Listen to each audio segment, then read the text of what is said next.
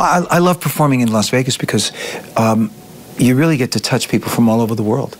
You know, your audience literally can be not only all over this country, but from all over the world. Imagine there's no heaven. There's only 2 cities in the world, at least in this country, New York and Las Vegas, for great entertainment and any kind of entertainment you want. You know, whether it's big production shows, whether it's intimate music, whether it's jazz, whether it's dance, we have it here. Next year, in 2019, Smith Center has kind of always been my home ever since it opened, so I know I'll be doing some shows there throughout the year.